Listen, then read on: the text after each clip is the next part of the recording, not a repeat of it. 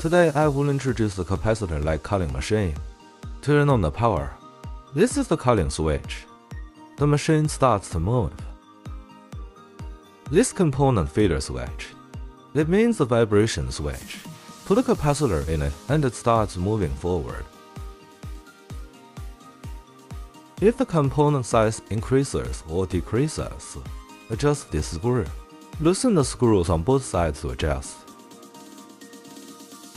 Open or close this channel. This is used to adjust the height of the culling lid, which can be adjusted by rotating.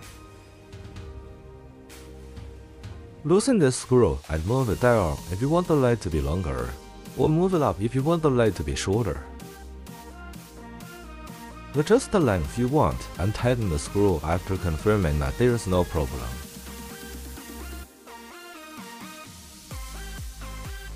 Let me introduce it again. Loosen the screw and rotate the rod. This left and right rotation. As you go down, the capacitor lid will be left longer to cut. By turning it upward, the capacitor lid will be cut shorter.